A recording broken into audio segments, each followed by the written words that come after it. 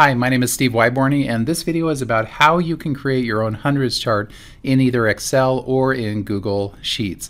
Let's go ahead and start with Excel. You can see that I have my Excel document open, and I'm going to click in the first cell and type in the number 1, and then I'm going to click in the second cell and type in the number 2. Now, an interesting note, to create a hundreds chart, those are the only two numbers you'll actually need to enter. Before I go any further, I'm going to select both of these cells. I'm going to center the content from left to right, and I'm also going to middle align or center the content vertically. And then after I've done that, I'm also going to select a border for the cells, and I'll simply choose this one which says all borders. Now from this point, you can see that there's a little square handle here. I'll click on the handle and I'm going to drag this out all the way until the cells autofill to the number 12.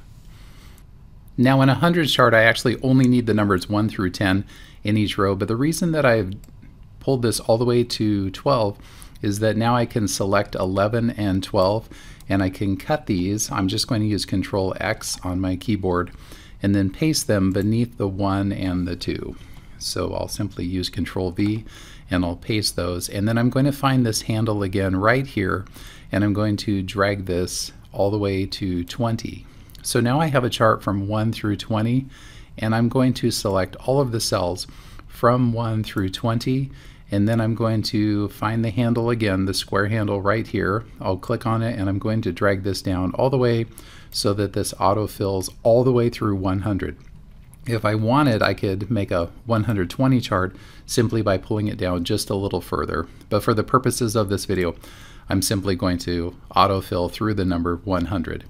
Now I also might want to adjust the appearance of the cells. To do that, I can click right here to select all of the cells in the sheet, and I can make the cells deeper or wider or less wide, and then I can also change the size of the font. I'm going to click here and I'll select 18 as an example.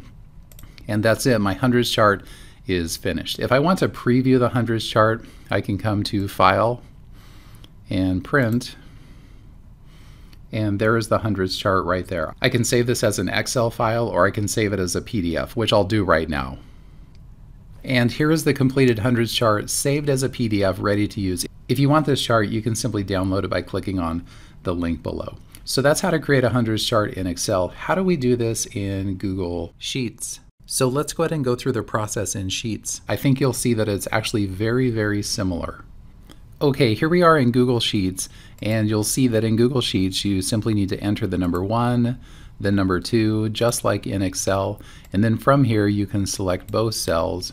You can also center the cells before you autofill them. You can center them both vertically and horizontally, and add the cell border as well, which is right here. And then you can click on the handle and drag that out all the way to the number 12, just like we did in Excel. Select the 11 and the 12, cut them, paste them beneath the 1 and the 2. Again, click on the handle and drag this across so that the cells autofill, and then select the numbers 1 through 20. Because we've already selected the cell border on the first ones, that cell border will appear with all of these as well. And then you can click here to adjust the width and how deep the cells are. And if you want, you can also change the font to make it a little bit easier to see. And your hundreds chart is finished. And just like in Excel, if you want to fine-tune it even more, you can make adjustments to all of the cells simply by clicking here. Now in Google Sheets, remember that you can type the title of your document here.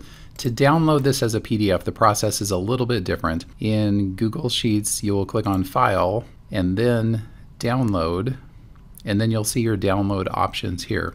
In this case, I'll choose to download as a PDF. And when I do, that will process, and there is the finished PDF. Okay, that's how to create a hundreds chart in Excel and in Google Sheets.